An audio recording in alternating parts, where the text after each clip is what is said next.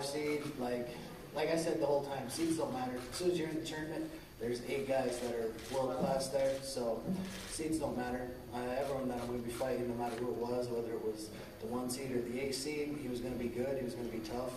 So I wasn't too worried. I knew I'd have 2 tough fights. I had to be ready for 5 rounds. Was hoping, get 2 quick finishes, bounce out of there, be healthy, but had 2 wars. Had that first one. The first fight was a good fight with Howard. He's a tough guy, super tough. He was throwing some big hooks at me. Ended up getting the decision there. Second fight, Franca, super tough guy. Wanted to have even a better fight, I guess, than the one with Howard and have a nice little war and get bloody. David, what were your thoughts going into that 3rd round once you got cut? Well, going into the 3rd round before the cut, it was like, fuck. Rick, 1-1. It's 1-1, it's tied up. I knew I was on my back for a while. One of the judges ended up giving him a 10-8. I was kind of thinking that might be it. I just couldn't get up. I just couldn't get up. He was tough on top. I was trying to move a little bit. And he's good. He's good at what he's good at. So going into the 3rd, I knew I had to win. And I got that low blow. And as I was squatted over, I got hit in the head. And it was bleeding. I'm like, God. Well, time to turn it up, and ended up working out. I guess whenever, what's the old say? No one makes me bleed my own blood. I picked it up. I saw that he was kind of starting to wilt a little bit, so I just stayed in his face, threw a lot of punches.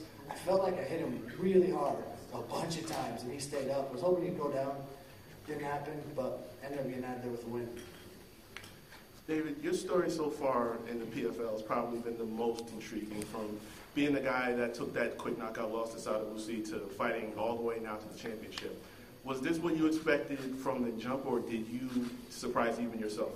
Well, I knew I was going to be in the finals. I didn't expect to get finished in 17 seconds. That's probably not the right mindset. But the good thing about the PFL is, as soon as that fight was over, like 5 minutes after that fight's over, we're sitting in the back, my ribs are still hurting, whatever. And I'm like, okay, I got to fight in 2 months. I got something to get back on the horse for. I need to keep working.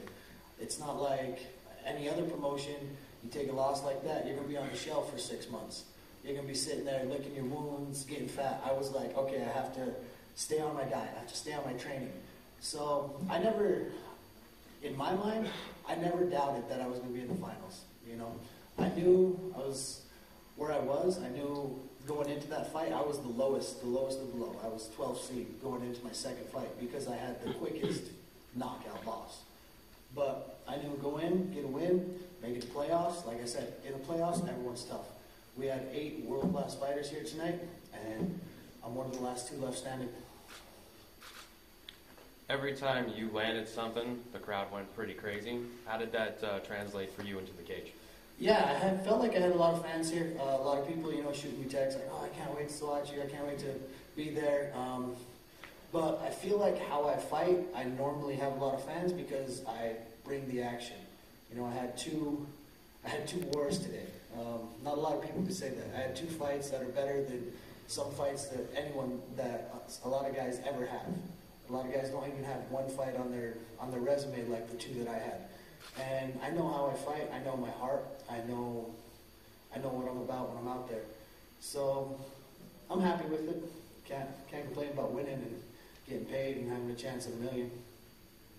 Now, David, you showed a tremendous amount of heart tonight in your 2 fights. What is it going to mean to you to go to New York City and win that final? Oh, it'll be everything, I say a lot, I guess. Tonight's press conference is brought to you by But like I was saying before to someone else, they asked me what's more important, the $1 million or the title.